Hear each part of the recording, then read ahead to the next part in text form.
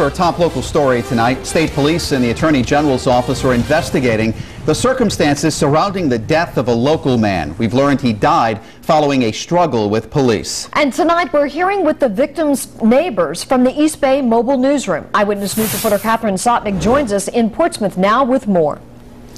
Well, police say that struggle happened right in front of this Portsmouth apartment building, and neighbors that we spoke with watched it all happen. He was like crazy.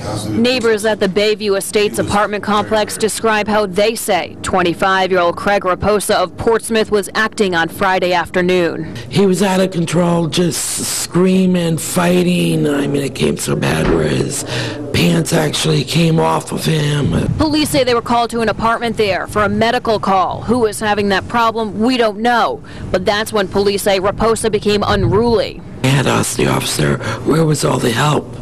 And he said he couldn't get any help because the guy knocked the walkie-talkie out of his hand. Neighbors tell us they couldn't subdue him. Police even pepper sprayed him. 2 paramedics and a police officer was trying to hold the man down, trying to restrain him so that the officer could put handcuffs on him. The postman tried helping him also, and they were holding him down, and all of a sudden he didn't move anymore. About 20 minutes struggle went on, and then all of a sudden the man just stopped moving. Police say Raposa was taken to Newport Hospital, but they say it's not clear when he died. Neighbors crediting police with swift work. I thought the officer myself did a pretty good job, considering it was him against this large man. But they say something is a little unsettling to them. The man was laying there, I'd say, for about good 15, 20 minutes, and nobody was, he just stopped moving.